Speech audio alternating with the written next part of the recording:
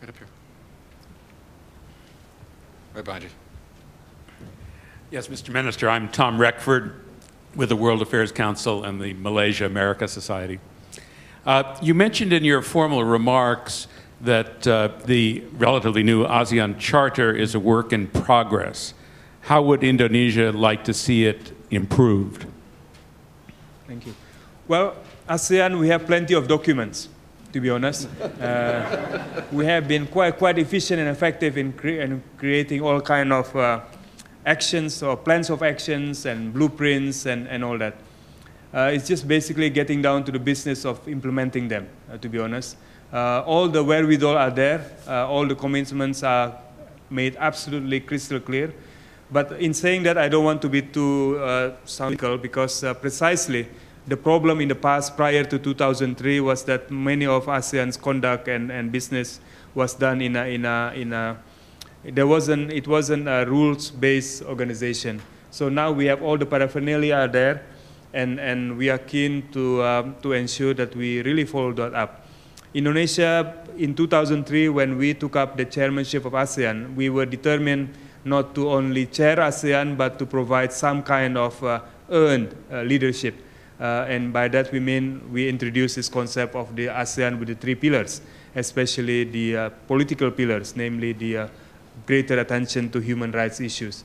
7 years later, I think we are in a better state than we were in 2003, but we are not complacent. We need to ensure quick wins, early delivery of some of our commitments, especially in the political area, because the economic dimension, I am not overly pessimistic, because there tend to be market forces, has its own motivation and its own dynamics, and things tend to happen in any case in terms of greater integration. But the political community, security community, needs a lot of cajoling and needs a lot of encouragement and a lot of comfort level building.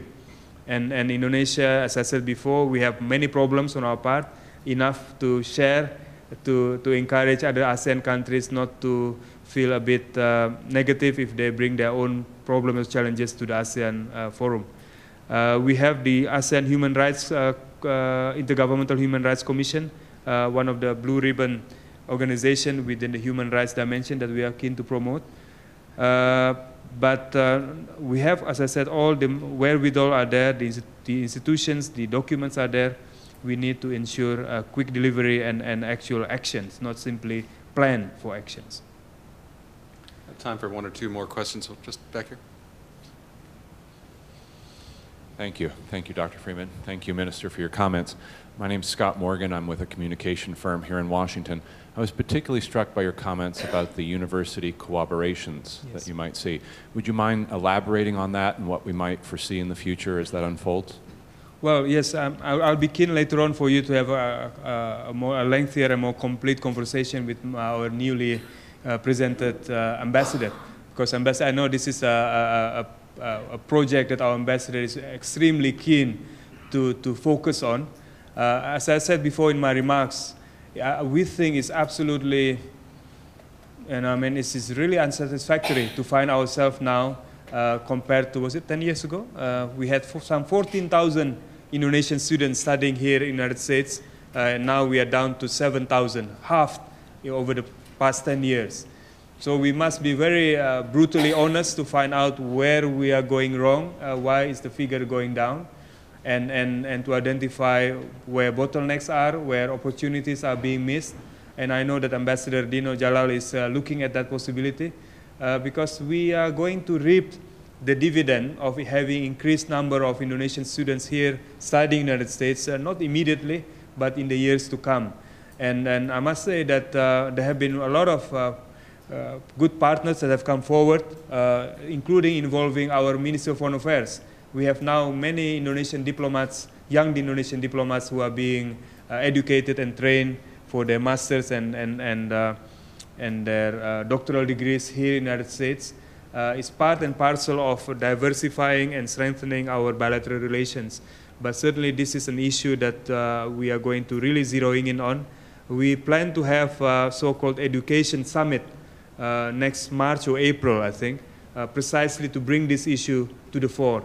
But I want to emphasize as well that this should not be a one-way process.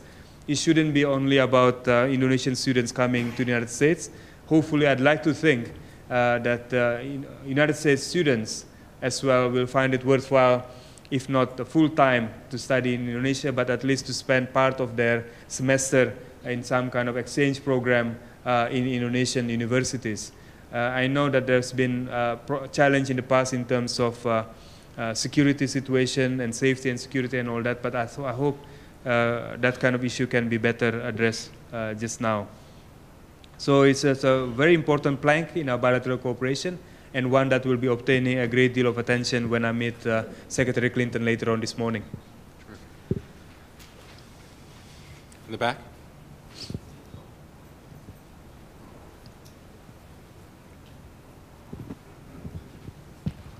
Assalamualaikum and Selamat Hari Raya, Minister Marty.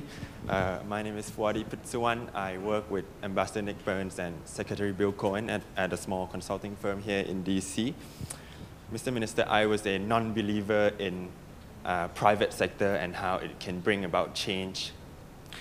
But after having worked in one, I think it's actually the opposite. I think private sector has to lead this change. And my question to you is, how would you incorporate private sector in this joint commission that you are about to launch with Secretary Clinton? And that's my first question. And my second point is, I happen to be Thai, an ASEAN citizen, and I am just going to make a plea to you that if the situation on the ground actually get better within next week, I would love for your president to participate in this US-ASEAN summit, because you know that the result of this summit will be suboptimal without your president.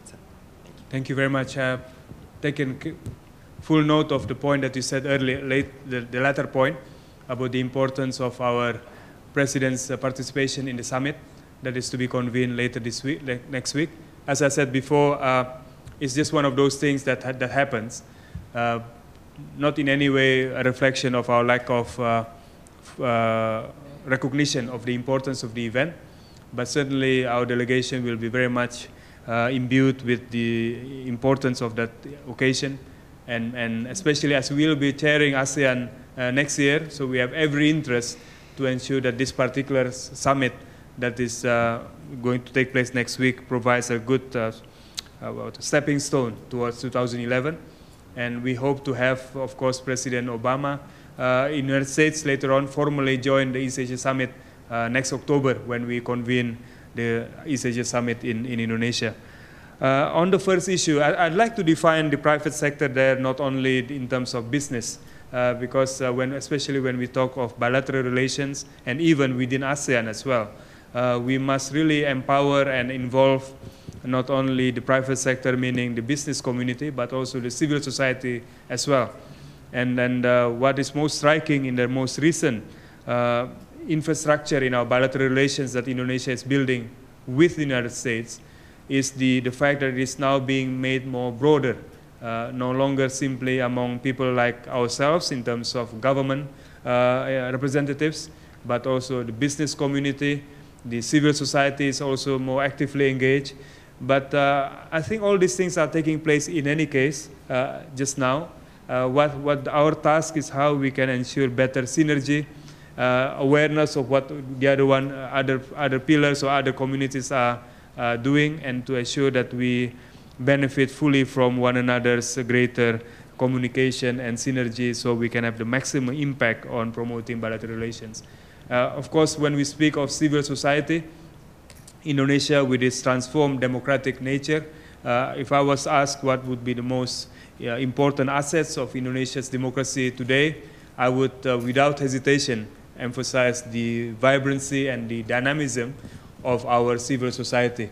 Some of our most eloquent and some of our most brightest and most able young Indonesians especially are active in the civil society in Indonesia.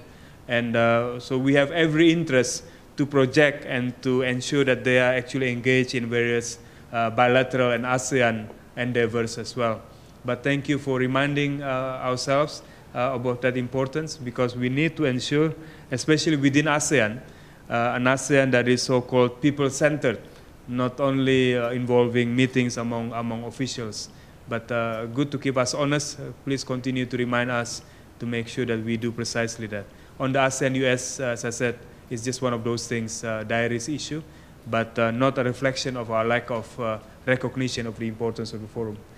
I'd like to, before I cede the floor, to thank you very much once again for giving me this opportunity in the moment that you have to share some thoughts about Indonesia's views on bilateral relations with the United States and also on ASEAN matters as well. We value very much the engagement with the United States bilaterally and also in the region.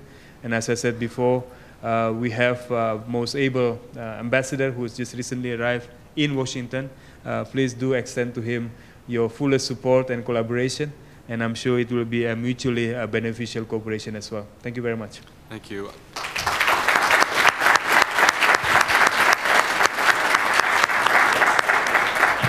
Please join me once again in thanking Minister Marty Natalegawa for some very thoughtful and comprehensive remarks.